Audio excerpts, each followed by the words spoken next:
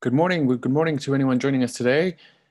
We will be starting in just a minute or so. So thank you for your patience. We're just waiting for more folks to join us, and we will be with you shortly. Thank you for joining us today.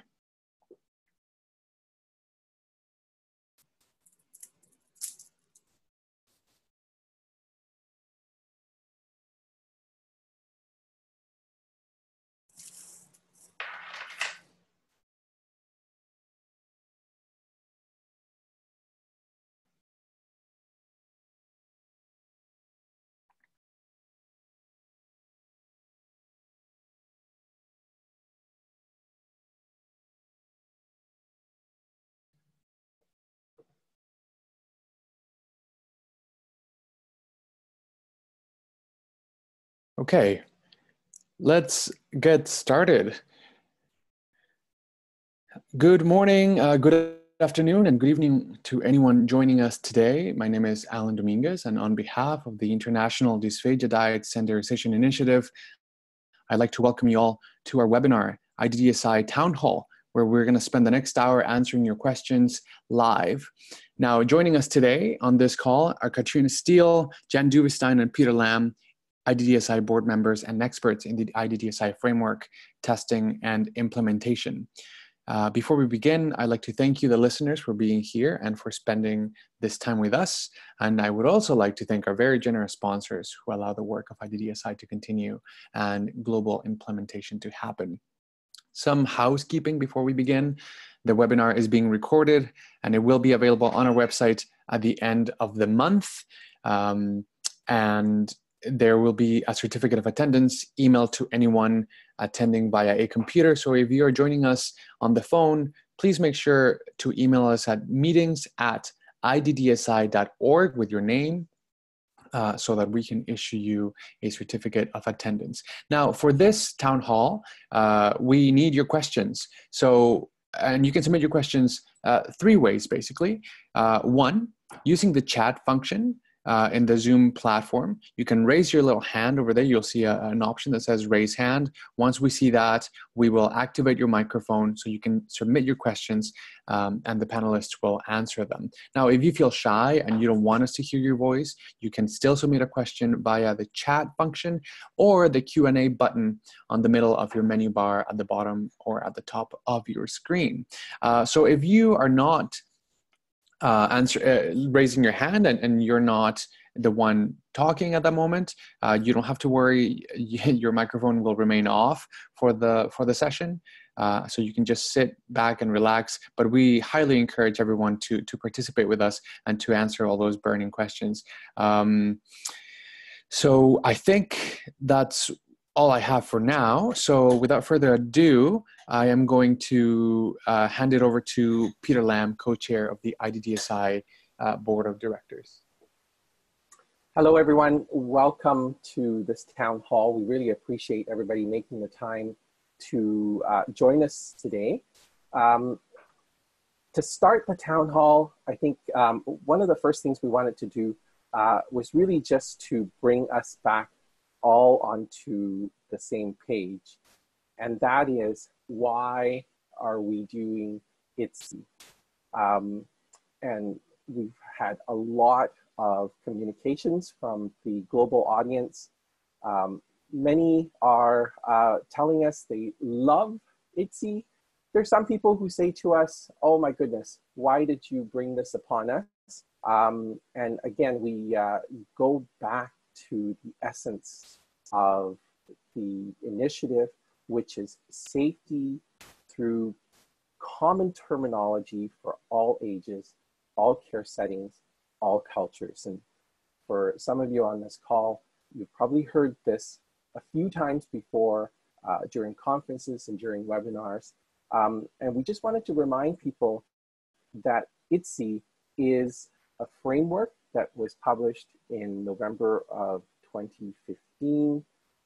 We have information available on the website, www.iddsi.org, that this global standardized framework really provides standardization of terminology definitions for texture modified foods and thickened liquids, And for anyone new to IDDSI joining us today, we just wanted to remind you that IDDSI was developed to try to ensure safety when communication about texture modification of foods and thickening of liquids by using a continuum of 8 levels, as you see in the framework to the bottom right of your screen there.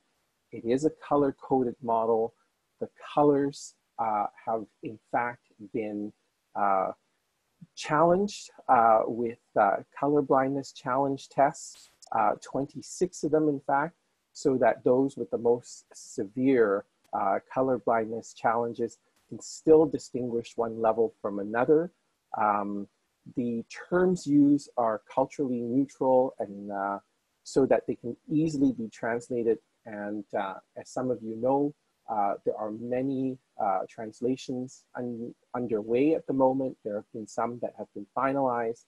And that the framework also comes with detailed descriptors, testing methods, and evidence, the best evidence that we can find at this point to support both the use of drink thickness as well as food texture levels.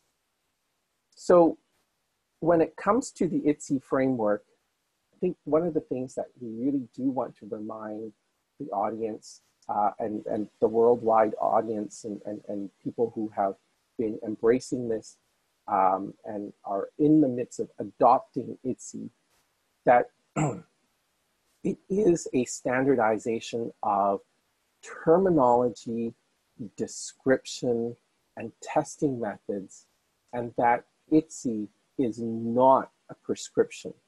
And we reiterate that it's not a diet prescription. There have been many questions that have come in to us that have asked, oh, can I use this level for so-and-so with this condition? I think we really want to reiterate to everyone that IDDSI is a framework to allow us to be able to communicate consistently about food texture, the property of the food, the behavior, liquid thickness, the property of the thickened liquids, the behavior, so that we can all understand each other when we say that a soft and bite-sized level 6 food may be most appropriate for this person once we have had the assessment and evaluation and recognize what their eating and drinking skills look like. And so I think we just want to be mindful of the fact and remind everybody that we really shouldn't be saying, oh, Mrs. Jones is a level 6.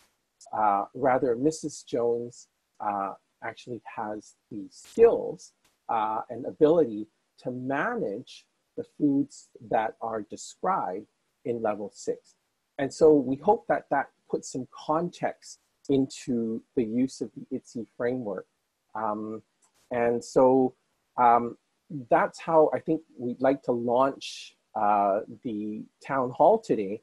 And we are certainly now open to take any of your questions.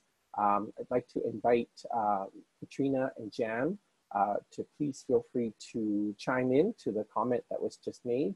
And so here we go.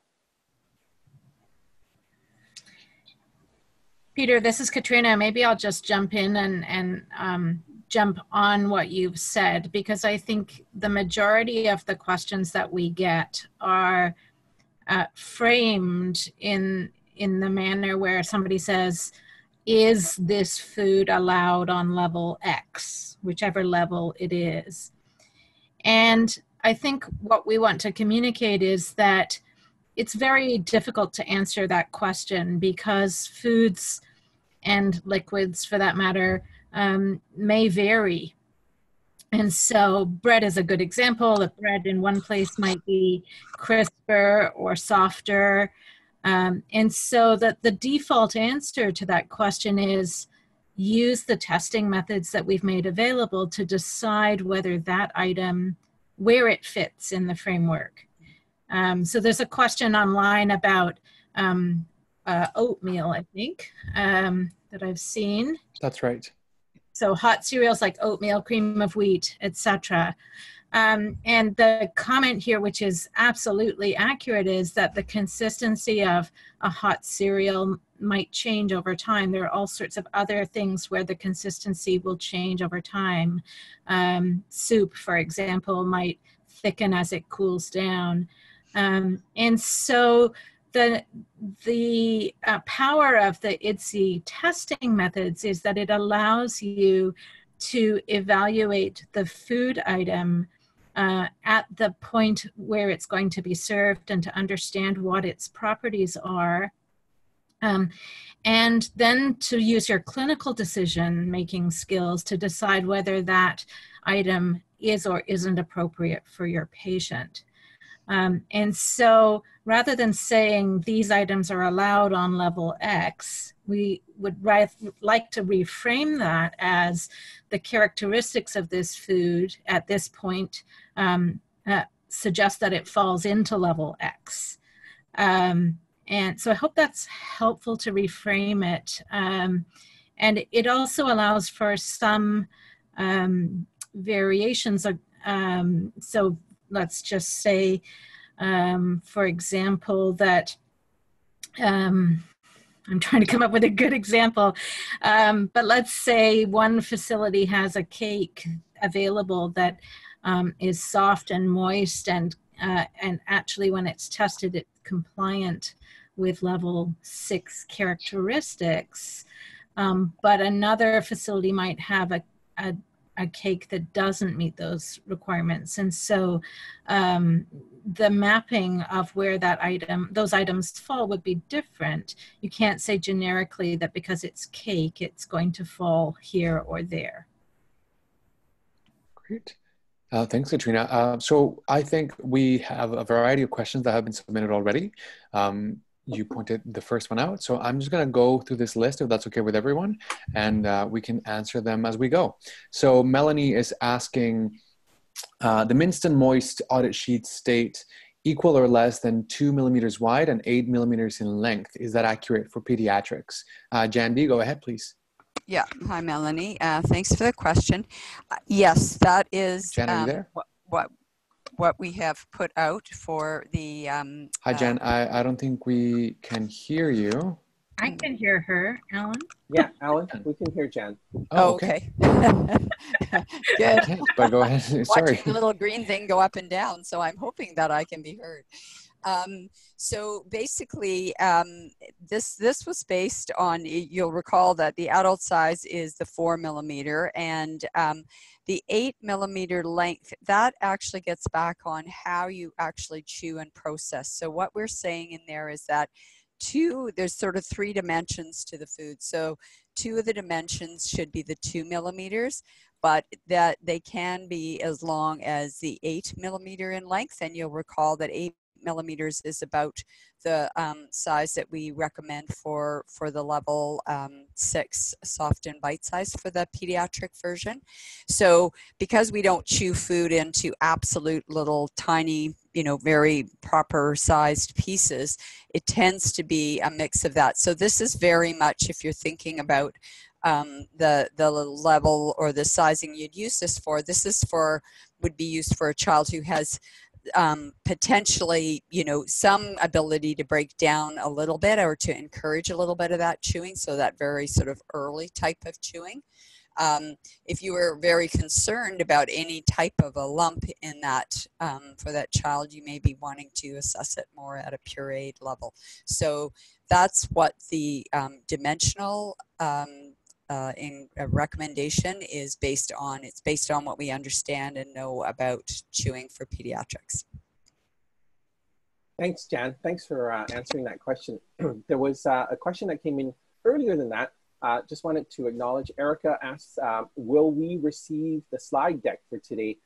The answer is no, because what you saw was the slide deck. The intention of today's town hall really is to answer questions. So the information that we have just shared with you at the introduction can all be found on the IDDSI website. So we welcome you to please go to the website to look for more information.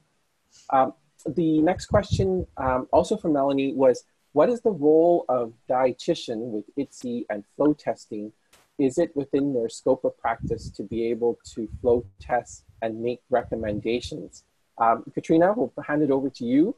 Sure. As a non-dietitian, I'll attempt an answer here. So the first thing I want to say is that IDDSI is intended to be a global framework, and it's not really related to scope of practice for any one particular profession. And with respect to the first part of your question, Melanie, anybody can run a flow test or a fork pressure test or any of the IDDSI tests and identify the characteristics of a food or liquid. That's not bounded by anybody's scope of practice. And indeed, we hope that family members will run these tests if they are concerned and that sort of thing. With respect to making recommendations about what kinds of consistencies are appropriate for a particular patient, that would fall into a scope of practice domain, and that will vary across jurisdictions in terms of which professions are recognized to have the skills and competencies necessary to do swallowing and feeding assessments and make recommendations. To our knowledge, there are very few jurisdictions around the world where that is a regulated, limited scope of practice at the moment, but there are some places where it is. And so that would determine in a particular location who makes those recommendations. Thanks, Katrina. Angie is asking, she's saying there is good evidence and recommendations in regards to bread on IDDSI. And I think you barely touched on this at the beginning when you were talking about bread, but she's asking, what about cakes, muffins, brownies, and pancakes? Peter? Thanks, Alan. Angie, this is a great question. And again, I'm going to reiterate the fact that the testing methods that have been recommended would be the best way to determine whether cakes, muffins, brownies, pancakes actually fall into the descriptors of the textural levels that have been described in the IDDSI framework. As Katrina said earlier, you could have one site producing an absolutely beautiful, moist, soaked cake that would be most appropriate for a level 6 and sometimes even a level 5 mixed and moist. And then you might have, some commercially available cake or even cakes that have been produced on site that may not behave in that same way. So I think this goes back to the question of many clinicians have come back to us and said, we're so used to having had a list of allowed foods and list of not allowed foods, or these foods are recommended, these foods are not recommended. We realized that when the IDDSI framework was developed, that this was one of the challenges that was brought forward by various countries that have developed national standards and are reporting that these lists are really just to provide some examples, but ultimately at the end of the day, you can have two products that are named the same way, but behave very differently. So ultimately, we circle everyone back to the testing methods and we say test, test, test, testing at the sort of completion of the production of the product and making sure that we check again when the product is ready to be served to someone. And some clinicians have even said to us, gee, we use the testing methods on the foods midway through a meal or when the person starts to show some difficulty with that particular food. And during the assessment process, they may actually apply the testing method to see if the property or the behavior of that food or that drink has actually changed over time during the assessment process. So hopefully that's helpful to you, Angie, and to the audience that's on the call. Thank you, Peter. Jan, you wanted to address the question about rice with level 5? Yeah, for Julie. Yeah, I think you're just wondering about how that fits in. So essentially, there again, you have to look at it and think about, as Peter mentioned, looking at the testing methods, because it so depends on what kind of rice is it, how is it cooked, etc. So in the in our sort of guidelines around that, we don't want it to be too sticky or glutinous. It shouldn't be separated when it's into those individual grains. So we don't want it scattering and doing that, because that can cause problems for people who have difficulty controlling it. So what you need to do is actually serve it with some kind of a sauce that sort of holds it together, so that it would number one, not drip through a fork, so it's not too runny. So that's where you'd use your drip test, and then also to check and make sure it's not too sticky of a consistency, using your spoon tilt test. So that's sort of the approach you can use. So you definitely, rice can fit in that, but again, you have to make sure how it's prepared and that it is in fact served in such a way that it will meet the criteria for level 5.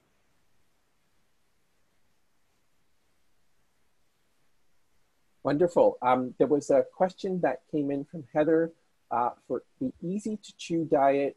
I understand it to be more of a diet for clients needing a softer diet due to chewing difficulties and not a dysphagia diet. Why then do liquids need to be drained, i.e. fruit? Katrina, hand it over to you. Sure. So thank you for this question, Heather. So we have a recently provided an FAQ answer about the definition of mixed consistencies, where we have a fluid portion that flows away from the solid portion of the food. So fruit cocktail would be a good example here. And so would things like cereal floating in milk, or a soup with pieces of vegetable in it. The truth is that definitely people with dysphagia have difficulty handling two textures, but people who have chewing difficulties, even if they don't have dysphagia, will also have difficulty handling those consistencies, because of the challenges that they face while they're trying to chew.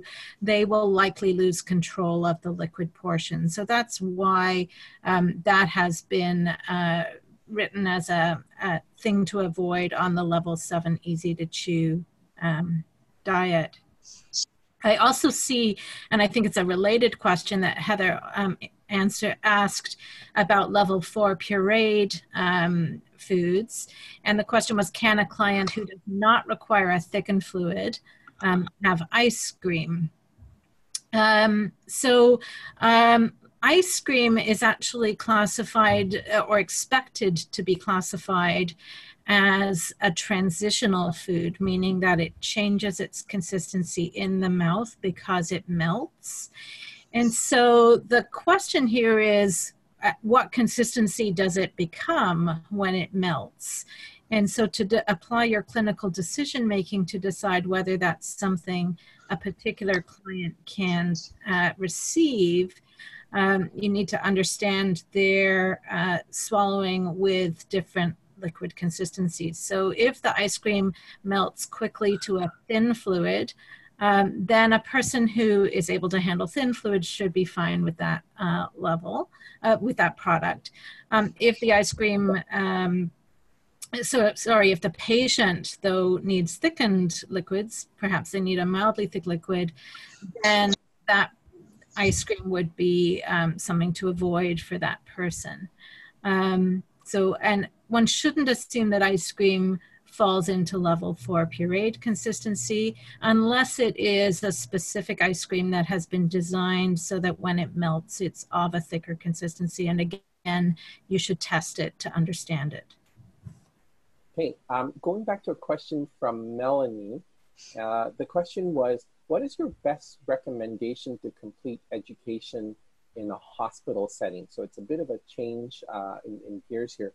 Um, for those who did not get a chance to attend our most recent webinar presented by Northern Health in British Columbia, we would recommend that you take a few moments and watch that webinar, which will be available shortly on our YouTube channel. Really, the two people, our speakers, recommended that the education in a hospital setting be done at every level. And I think one of the key things they said was the pain was in the preparation. So they really did quite an amazing piece of work around their awareness campaign. They used the IDDSI posters, the print and post posters that we have on our website, just to get people curious. They used the hospital-wide system or health authority-wide system screensaver just to, again, prepare people that IDDSI is coming. They had in-services that were done to all departments and wards. They had champions within their health authority that started talking up IDDSI everywhere. I think they even hosted, testing parties. They had a very robust multi-professional committee that helped them to work on many things. I think that the best thing that we can recommend to everyone, without it sounding too prescriptive, just because every operation is so different, is involve as many people as you can. And when you have somebody who is enthusiastic, include them in your champions group and get them talking about it. But having said all of that, let's just make sure that as people are going out there talking about IDDSI, please refer them back to the information on the IDDSI website, because that's where we house the most current information and the most up-to-date information, so that when people are spreading the news about IDDSI, that the information that they're sharing is accurate and most up-to-date. So thank you. This is Katrina. I'll jump in and answer the next question, which comes from Sassy. Sassy works for a producer of beverages in a region where IDDSI terminology has not yet been adopted. And the question describes a situation where patients and clinicians are used to having a nectar consistency that actually tests at the higher end of IDDSI level 2. And so the question that is coming in is whether there's a clinical difference between the higher end and the lower end of a particular IDDSI range. So in this case, between 8 milliliters and 4 milliliters.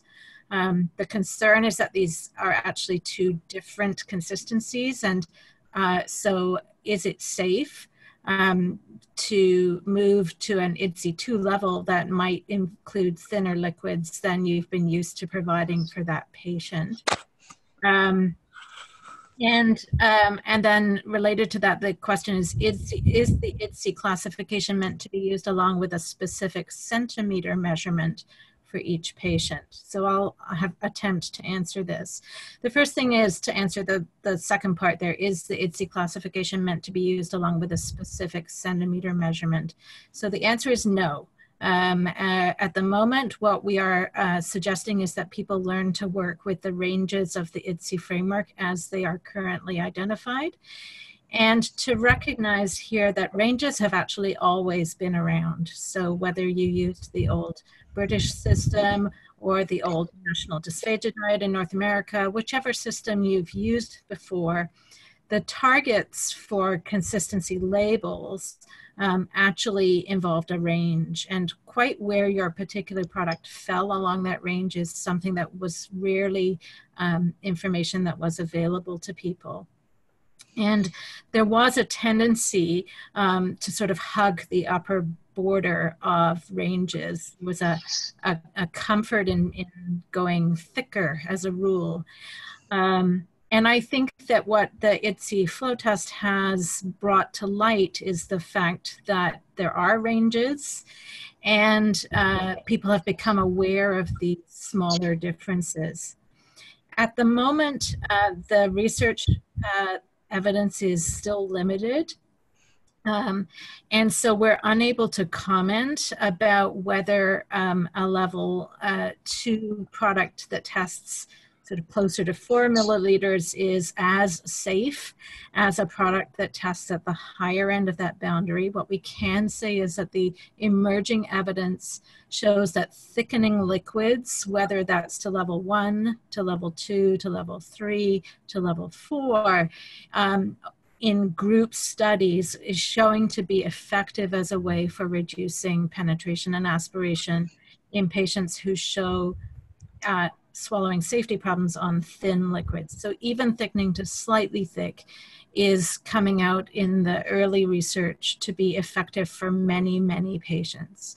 So the answer is you have to look at your specific patient and incorporate this into your assessment. We would encourage you to use the IDDSI levels for those assessments. So if you have a person that's been using a product at the upper end of level 2, then by all means move down and test a slightly thick for comparison, a level 1, and then form your clinical decisions appropriately. Then with respect to tailoring products to an individual patient, I think it's important to recognize that products do vary from day to day, from batch to batch, from temperature to temperature. So any patient could, on a given day, display difficulty with a product that they that you expect them to not show difficulty on, and that might indicate that something has changed, as Peter suggested. And then in those specific cases, IDDSI flow test allows you to thicken a little bit to address that particular problem. So it's really, there is the room for customization, but in terms of labeling, the ranges are the ranges, and they come out of the evaluation of quite a lot of products that was done at the time of the framework development, and clustering of those products into ranges that fell out of that exercise. So for now, IDDSI level 2 is IDDSI level 2, and it spans a range. Thanks, Katrina. Yeah. Peter, I'm gonna pass to Jan. Christine is asking level 6. For level 6 soft and bite size, do all condiments have to be thickened? For example, ketchup, mustard, salad dressings. Right. Okay. Thanks. Sorry, I've just lost your question again here, Julie. There we go. Okay. So I think there's a couple of ways to think about that. First of all, I think you have to think about what level of sort of fluid level is a person on, so that you know already, you know, what can this person tolerate. So if they're fine, they can manage up to 1, then that's something that you would keep in mind. The second piece of this, I think, is what are you using the condiment with? If you're actually kind of mixing it, is it going on to something? Is it going to create a dual or mixed texture? And then that gets back again at what Katrina just described about the dual or mixed texture. So I think you have to kind of put it in that in that context. And sometimes when you're using a product to, say, for example, moisten something, maybe you're mixing rice or something like that up, or doing something along that line, you know, it may need to be a certain consistency to achieve the correct level of moisture content that you need for that particular person. So I think, you know, it's not a direct answer. It would be a depends answer, and I think those would be the factors that you need to be thinking about when you're looking at how you're actually using the condiments. Thanks, Jan. I'll go back to a question from Christine. From Julie. The question was, at my facility, we are having trouble qualifying foods in level 5. Are there specific foods or recipes that you would suggest for our patients that are on this level of diet? So first of all, Julie, unfortunately, there are, IDDSI doesn't, at this point, house recipes. And as we mentioned earlier, what we have provided are the testing methods in order to be able to determine if the foods actually behave as described for the level 5 minced and moist texture. And so I think the best thing we can recommend is once the assessment is done, then make sure that the foods that are texture modified and ready to be served apply to the food, the fork pressure test, making sure that the particles are coming through the tines of the fork, to check that the particles are 4 millimeter or less for an adult, 2 millimeters or less for pediatrics, along with the other dimensions of up to 8 millimeters for pediatric, up to 15 millimeters for the adult, using a fork drip test just to ensure that the product is cohesive enough, and also the spoon tilt test just to make sure that the product is not too adhesive and sticky. And again, you can find the information on the IDDSI website under the detailed descriptors, consumer handouts, and also on the YouTube channel, there is a video that demonstrates all of this. Having said all of that, if it is a textural level that is not commonly used in your facility, just a reminder to everyone that even though the IDDSI framework continuum of 8 levels are presented, we have always said that not every single textural level or thickness level need to be offered at every facility in operation. So I think you will need to make that decision. Your facility will need to make that decision in terms of what it is that you would like to offer in terms of IDDSI textural level and thickness level. We would encourage everyone to not name something according to an IDDSI level if it does not test to be in that level's descriptor or meet that level's testing methods. And this may be a really good time to then also remind everyone about the IDDSI audit tools that are available under our resources tab of our website. That's a good thing to apply in order for you to determine whether or not the food will fall into a certain textural level. So hopefully that's helpful, Julie. Thanks for answering that question. Thanks, Peter. I'm gonna leave this with you as well. On our website, on the IDDSI website, on our resources page, we have a little section that addresses the use of the IDDSI logo. And in that section, it says that the IDDSI logo cannot be used in any electronic or printed materials, website promotion, information, communications, unless authorized by IDDSI to do so. So Eric is asking if they'd like to use the IDDSI, how can they do that, and can they? Hey, thank you, Erica, for asking that question.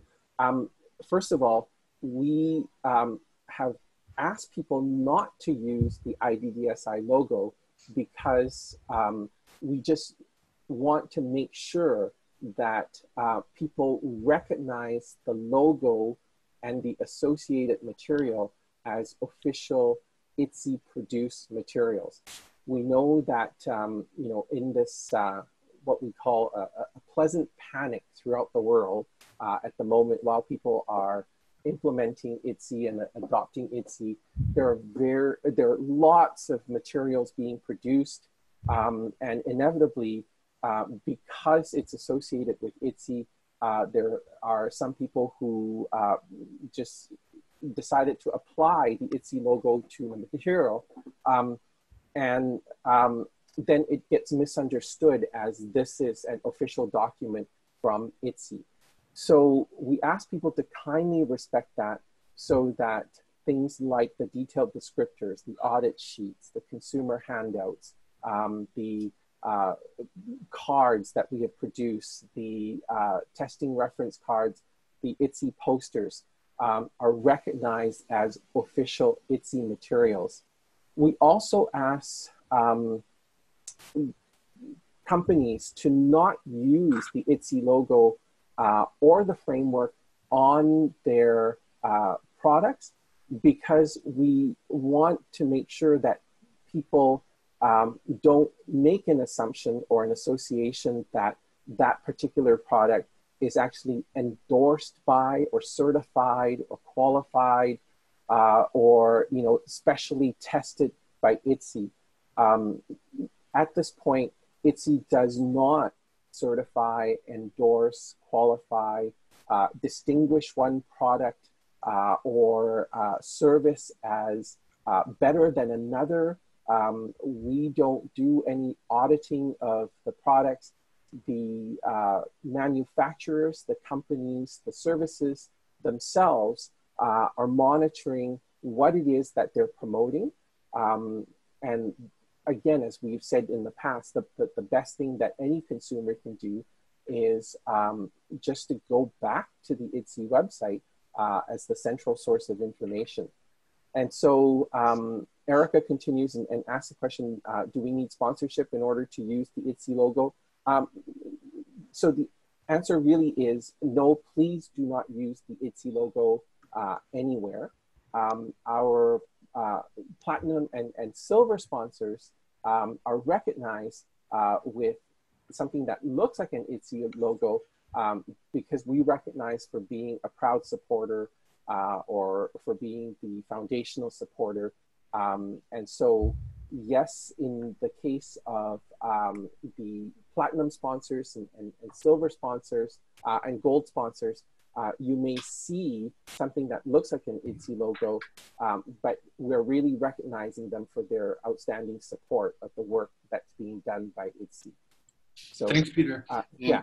You know what, Erica, if you need more information, contact us directly. We'd be happy to talk to you. Yeah, you know what? Eric is actually here raising her hand. So I'm going to see if this works, and I'm going to allow her to talk and see if she can respond to that comment. So give me 1 second.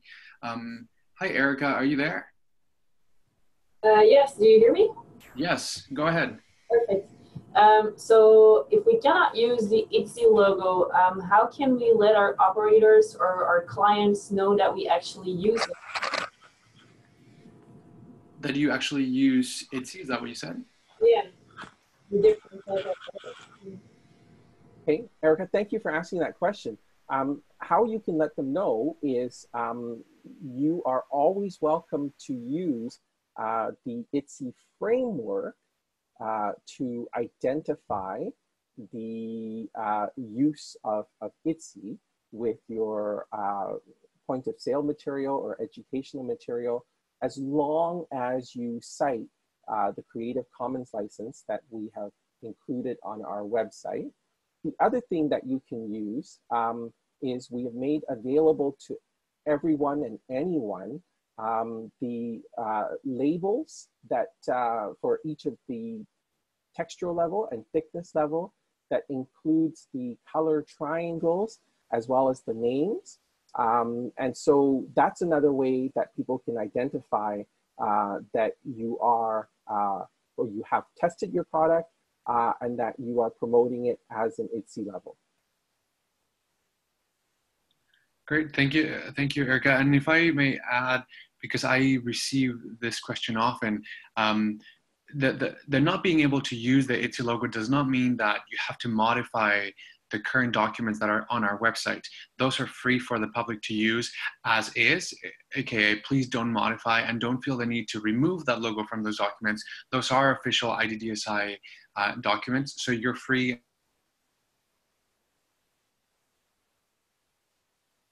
Alan, I think you dropped out. Yeah. Okay. let's continue here. Joanna asked a question. We have 500 plus residents in long-term care facility. We've begun testing our menu items using the IDDSI testing and found that although our foods are relatively soft, currently allowed for mechanical soft diets, they do not pass the fork pressure test. Our concern is this is going to limit variety. Cooked plump raisins, for example, shredded lettuce, crushed pineapple. Who's going to answer that? Do you want me to give it a go, Peter? Sure, go ahead. This is Katrina. So, Joanna, thank you for that question.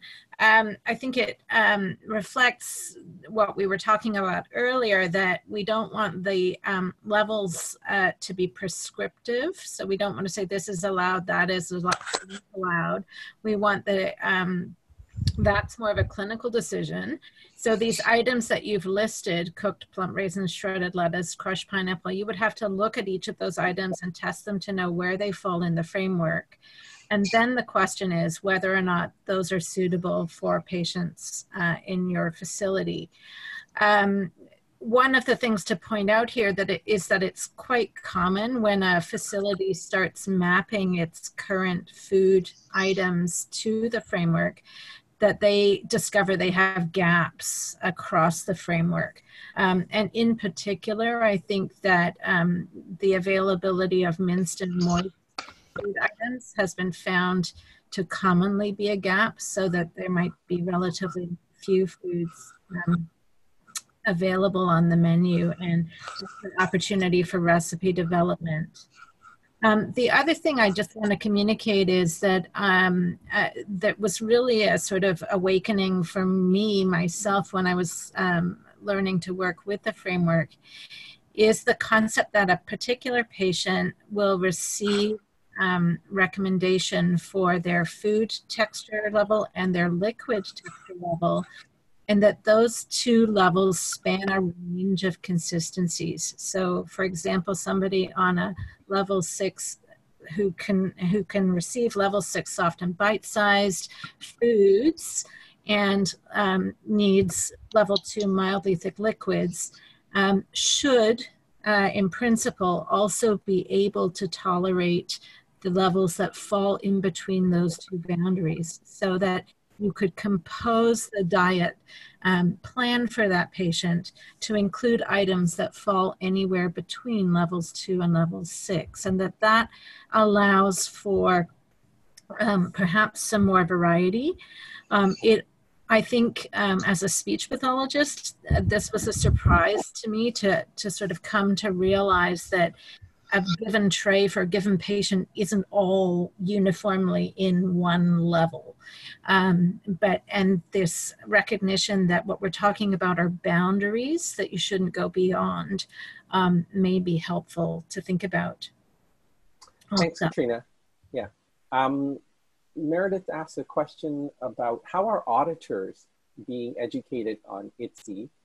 One concern that they're hearing is that auditors may use guidelines as written, meaning that some foods mentioned in the food texture restrictions section may be considered restricted by an auditor, even if a facility prepares and tests these foods and find that they meet the testing guidelines.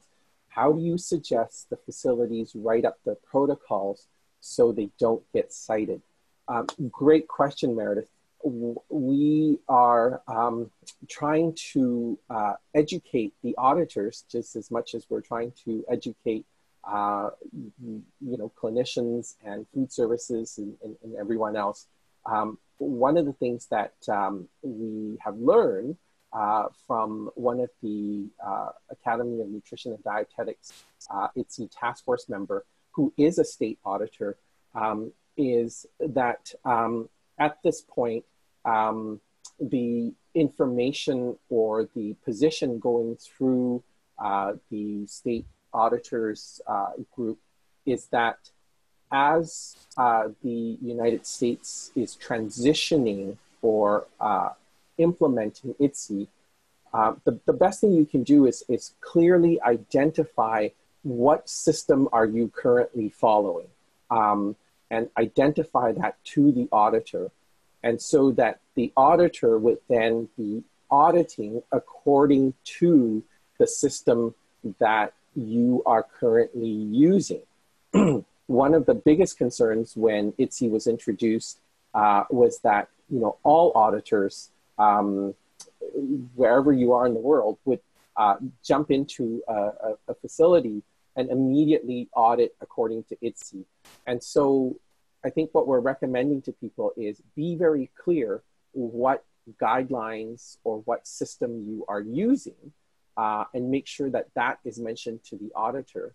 And the next best thing that you can do is actually demonstrate to the auditors that you have completed the testing and that what is prepared meets the IDDSI testing guidelines. The audit tools, the audit sheets are good records to be able to use to demonstrate to the auditors that you have a testing system in place and that this is how you're ensuring that what you're preparing actually meets what system that you're using.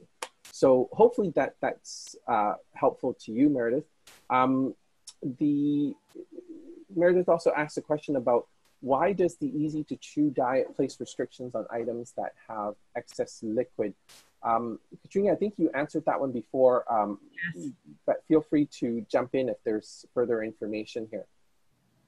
I don't think so. I think it's just that people who have chewing difficulties are likely to have difficulty managing fluid while they're working on chewing. So it's a caution about excess liquid. Okay. Peter, I'm going to jump ahead and read one to you because I think it's an important one. Allison says she works in the northeast of England and that they've been using the IDDSI recommended syringes during all of their implementation and training. They still need to continue to flow test liquids, but they're unable currently to order the appropriate syringes because they are no longer available in the UK. And can you advise how to go forward? Great, thanks. Allison, we recognize that challenge throughout Europe. In fact, the syringe that was previously recommended, we know has been discontinued. One of the things that we are encouraging everybody to do at the moment, what IDDSI did was we tried to secure every available remaining syringe in the European community, and those have been distributed among the industry partners that supply thickeners. So I think, Allison, the first thing I would suggest you do is, if you can, contact the thickener company or the nutritional company that you use to see if they can supply you with any more of the remaining syringes. And having said that, we are working on a possible solution. And so this is probably the first time that we're showing this to the world, is that IDDSI is working, if you look at your screen, for those who can see your screen, on a prototype flow test funnel where you actually would use this to do the flow testing without the need for the plunger. We're trying to be friendly to the environment. And so, in fact, the top of the funnel, as you can see on the screen, is where you would pour in your thickened liquid. You would run the flow test just as you do now with the same procedure. And we have actually made markings on these so that you can easily identify what level the thickened liquid would fall into. Please know that this is a prototype concept at the moment. We are working on producing these and trying to get them out to communities where the syringes are no longer available to people. And so primarily in the European community to start, and that these, when they get out there, will be for beta testing purposes. And if they're successful, then we'd like to make them available to the global audience. And so Allison, hopefully you're happy to hear that answer. Be patient with us. We're trying our best to get these out there as soon as possible so that people can continue flow testing. We know how important it is to have the right dimension to the flow test funnel. And so there you go. Please stand by. We're going to try our best to get this out to you ASAP. At this point, I think I'll go back to a question from Michelle. And the question was, in many facilities, a mixed diet is recommended. For example, all meats are minced and moist, but the sides are presented at soft and bite size. Is there a way to use IDDSI to make a diet recommendation for this? Katrina, I'll hand it to you. Sure. Thank you for this question, Michelle. So I think this speaks to a concept I was talking about earlier, that a patient may be able to tolerate a range of levels on the framework. But here you're talking about a situation where there might be a particular item that is more challenging, and you've said meat. So I think here that if the tests suggest that the patient can generally handle items that are soft and bite-sized, but meat is an exception, then this is a place where, in terms of writing a diet order, you would find a way in your facility to make an exception. And here the exception is on the more restrictive, in the more restrictive direction, so that their food texture recommendation would be level 6 soft and bite-sized except for meat. And then there would be a modification of the meat for that person. I think it's always better if the exception is in the more restrictive direction than the other, but there probably are circumstances when it could go either way. Okay. Thanks, Katrina. There's a question from, oh goodness, we lost it here, from Melanie asking, how do you recommend problem-solving thickening with infant cereal for infants unable to utilize artificial thickeners? We're finding that varying formulas based upon caloric content, etc., require different recipes with limitations on the kinds, brands of infant cereal that will allow flow testing. Jan, we'll hand that one to you if you don't mind. I think she might have had to leave. Oh, yeah, Melanie, she wasn't able to stay to the top of the hour. We'll note that question and hopefully be able to get an answer out in the e-bite. So Melanie, please stay tuned. The clock is showing 2 minutes to the top of the hour. We'll do our best to handle a couple more questions. For the questions that do not get answered, we'll do our best to incorporate some answers then in our upcoming e-bite. There's a question here about how does an organization, our questions are jumping around here, pardon us. How does an organization handle foods from manufacturers such as pre-molded pureed items that claim to be level 4 pureed but do not pass the testing method? So I'll be happy to answer that one. The best answer we can give you is go back to the manufacturer. We know that recently there have been a lot of manufacturers sticking labels onto their products without having reformulated or tested their products. We do receive a lot of these communications from IDDSI users worldwide. Because everyone has the ability to be able to test the products now, we challenge everyone to just go back to the manufacturers and say, hey, look, we've tested your product. It certainly doesn't behave in the way that's been described. Can you explain or can you do something about it? Again, the use of IDDSI is meant for all of us. And again, no offense to manufacturers who are on the call. If you are going to label a product according to an IDDSI level, you know, please make sure that it's been tested thoroughly, and that you have the ability to explain to the users why the products would behave in a certain way.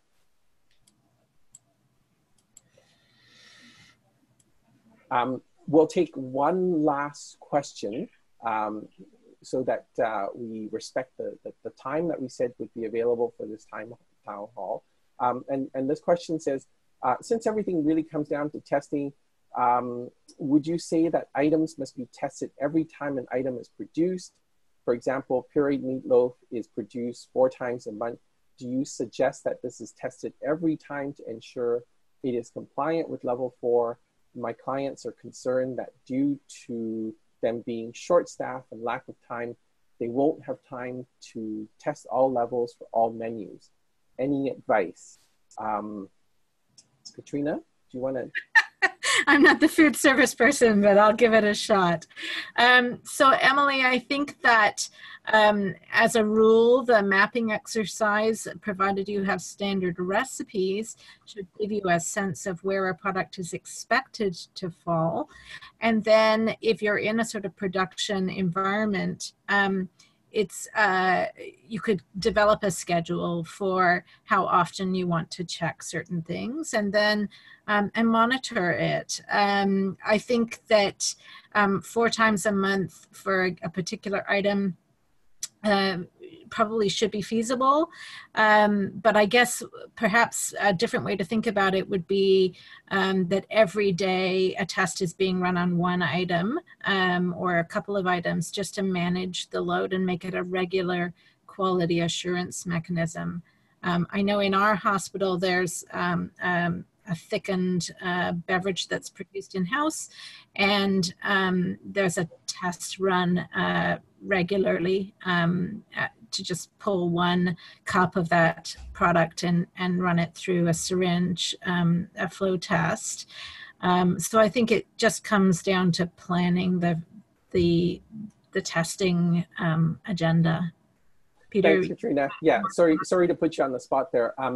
You know, from a food service audit perspective, I think, again, we would say, as an organization, as a food service operation, you'll need to decide how often you feel the testing needs to be done.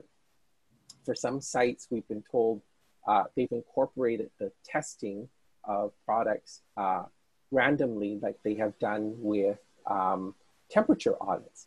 And again, the frequency where you do these audits will really be up to you, as long as you feel confident that the product you produce is actually meeting the IDDSI testing methods. So we hope that you know, that message of testing